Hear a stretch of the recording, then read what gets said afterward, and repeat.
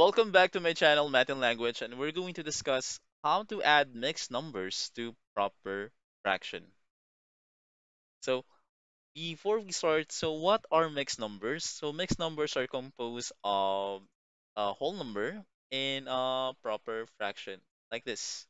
And again, for proper fraction, the numerator is always less than the denominator. If in case the numerator is equal or greater than the denominator, then that will be an improper fraction. So let's start. How are we going to add a mixed number to proper fraction? All you have to do is you have to change the mixed number. There are two methods. I'll show you, but I'll show you the first one. You have to change first the mixed number to improper fraction. So that will be 5 times 3, 15, plus 1, that will be 16 over 5. Next one, of course, you add 2/3 here. Copy it. Now let's apply the butterfly method. 16 times 3, that will be 48. 2 times 5, that will be 10. And lastly, we have 5 times 3, that will be 15. And the final answer will be 58 over 15. You have to check if it's the lowest term. Yes, because they don't have GCF. So this is already the lowest term. But again, some of your teachers or instructors will ask you to convert the improper fraction to mixed number. Again, it depends on your teacher. So let's change this one. 58 over 15. How many 15 are there in 58? That will be 3. 3 times 15, that will be 45. And remainder 13. Sorry, 13 here. Remainder 13. So again, in this one, the quotient, that will be the whole number. The remainder, that will be the numerator. You just change the color. 13 here. And the divisor, that will be the denominator. So this is already the final answer. 3 and 13 over 50. But what is the other method? I'll show you. I'll just copy paste this one. What is the other method? Okay, let me just remove this one also. The other method in adding mixed number to a proper fraction, you have to ignore the whole number first. So we have 1/5 plus 2/3. So you add them. 1 times 3, that will be 3. 2 times 5, that will be 10. And 5 times 3, that will be 15. And you're left with 13 over 15. What are we going to do with the whole number 3 here? We copy paste it as is. And let's check. Yeah, we have the same answer, right? So it's up to you if you're going to use the first method, like changing the mixed number to an improper fraction, or you can just ignore it first and add the two fractions, then you put the whole number again. Now let's have another example. What if we have this one? 2 and 1, 7 plus 3/4. So for this one, I'll do the first method. So I'll change it to improper fraction first. 7 times 2, that will be 14, plus 1, that will be 15 over 7. So plus 3/4. Let's apply the butterfly method. 15 times 4, that will be 60. Okay, I almost forgot my math. 3 times 7, that will be 21. And 7 times 4, that will be 28. And you have 81 over 28. And that's already the final answer.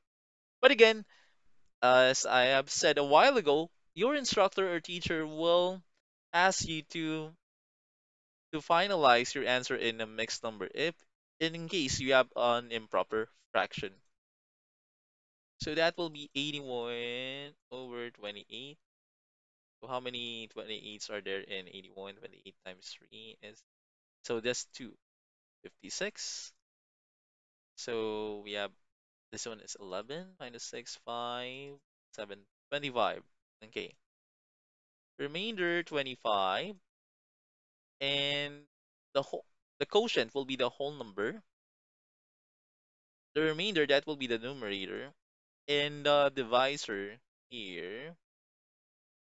the divisor here, that will be the denominator. And check if they can still put it into lowest term. I don't think so. They don't have a GCF. So this is already the final answer. 2 and 25 over 28. Yeah. All right. Now let's use the other method. Let me copy paste this one. So let me also remove this one also. Now, if we're going to do the other method, we're going to ignore the whole number. So we're left with this.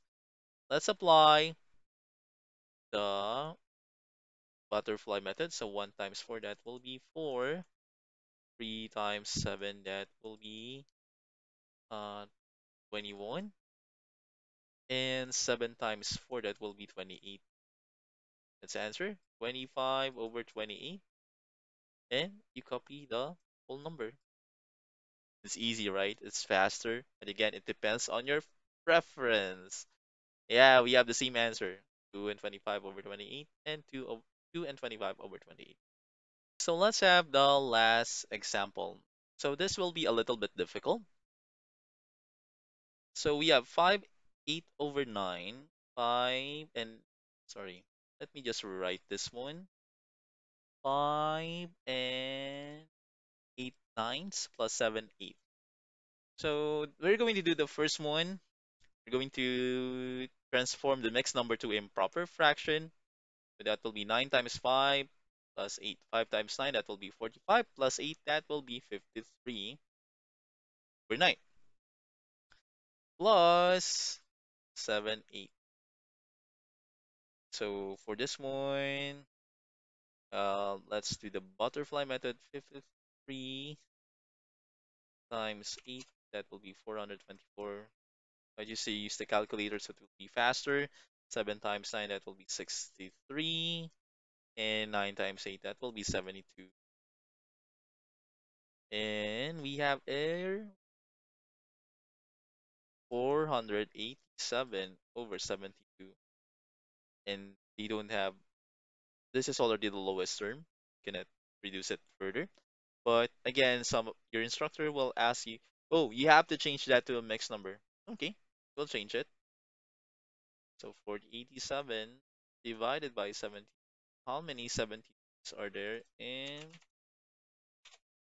47? So 6. Thank you, calculator. 6 times 72. Okay, let's use this one. 432 will be 5. 5 also, remainder 55. So we have here 6 and 55 over 70. They don't have, this is already the lowest term because 55 and 72, they don't have a GCF. Now let's apply the last method. Sorry, the second method. So I'll just copy paste this one. And let me just remove,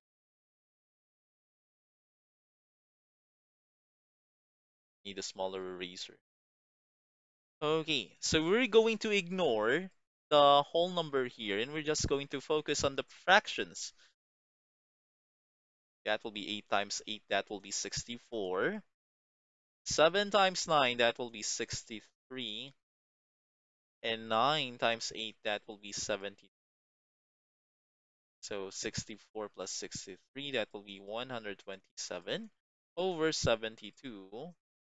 And you put the whole number back. Are we done? No, not by a long shot. We cannot have a mixed number with an improper fraction. This is an improper fraction and you have a mixed number here. It's not acceptable. You have to change this improper fraction to a mixed number first. So let's change it. 127 divided by 72. That will be 1 times 72, 5, and this is also 5. 1 remainder, 55, 22. Now, so for this one, the answer will be 1 and 55 over 7. Are we done? No, not yet, because we have a 5 here. It's hanging. We have to add it back here.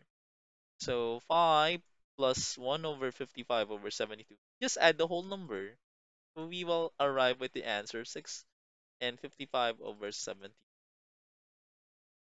Yeah, we have the same answer here. 6 and 55 over 70.